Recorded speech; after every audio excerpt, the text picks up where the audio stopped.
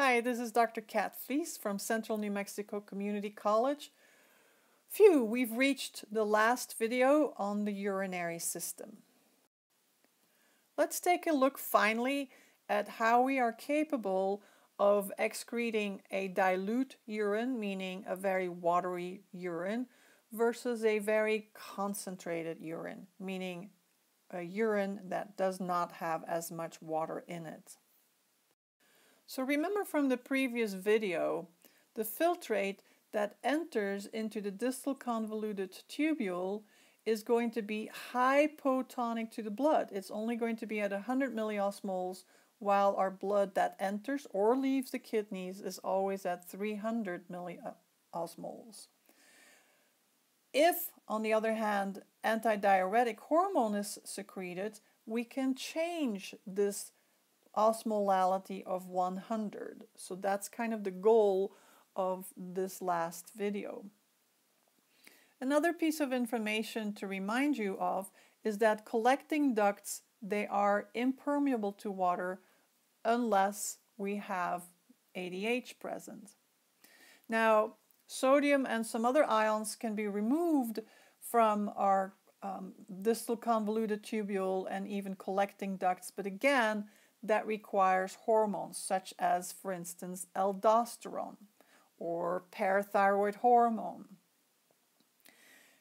Consequently, if that happens, if these additional ions are removed by either active and passive mechanisms and the help of hormones, of course, we can actually excrete a urine that is extremely dilute. It can go down to 50 milliosmoles. That's 1/6 the osmolality of the plasma, so a very watery urine. In contrast, in case antidiuretic hormone is available and it can bind to the cells of the distal convoluted tubules and the collecting ducts, we see that aquaporins are inserted into these cells, and consequently we see that a whole bunch more water can be reabsorbed in this part of our renal tubule and the collecting ducts, and consequently we produce a very, very concentrated urine. Now, because this is a mechanism that can only occur when ADH is present with the insertion of aquaporins, we refer to this form of water reabsorption as facultative water reabsorption, which is different from the other form of water reabsorption that we called obligatory water reabsorption. Recall in the proximal convoluted tubule, we learned about water not being able to help itself, and it has to follow all of the solutes. And so that there the water has no choice but to move by means of osmosis. And that we called obligatory water reabsorption. Here, the only time water can be reabsorbed is if we give it some help in the form of ADH, and the binding of ADH allows for the building of aquaporins, which are, of course, our water channels needed to allow for water to move by osmosis. And so here we're comparing a nephron that is not exposed to ADH, and consequently the dilute filtrate formed in the distal convoluted tubule, which is at an osmolality of 100, will remain at 100 because ADH is not present. On the other hand, if ADH is present, then we're going to see that this already dilute filtrate in the distal convoluted tubule can now lose more water because ADH will allow for the building of aquaporins in the distal convoluted tubule and even along the length of our collecting ducts. Therefore, we will see now that the filtrate will go from 100 in the distal convoluted tubule to all the way to possibly 1200, meaning the same osmolality as we see deep within the interstitium of the medulla. So we can actually produce an extremely concentrated urine as long as antidiuretic hormone is present.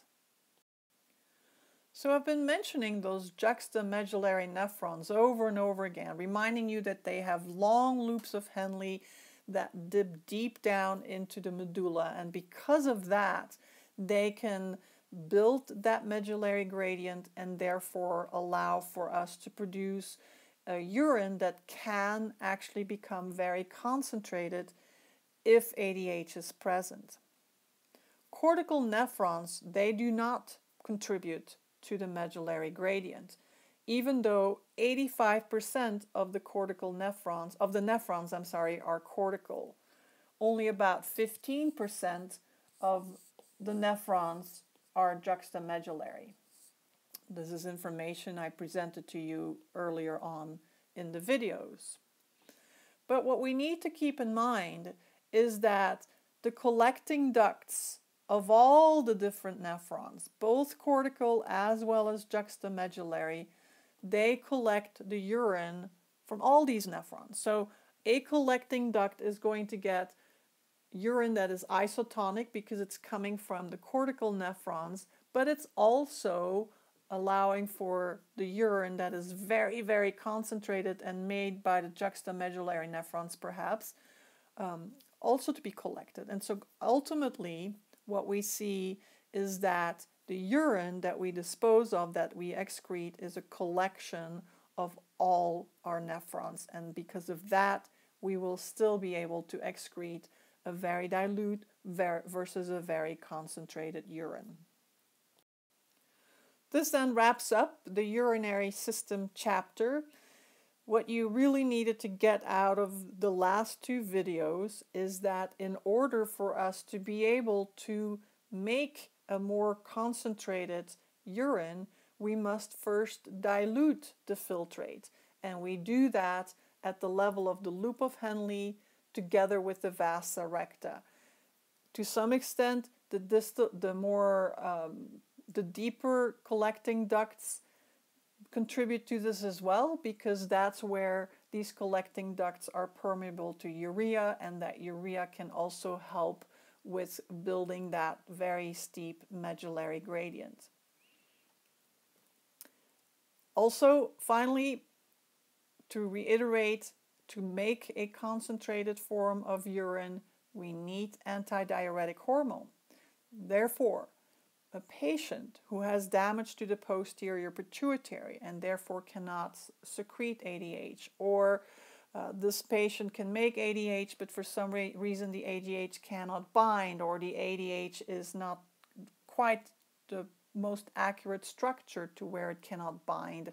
I mean, there are many reasons for why ADH might possibly not be able to impact the distal convoluted tubules and collecting ducts to concentrate the urine. And of course, consequently, patients like that are going to be excreting a very dilute urine and are very predisposed to dehydration.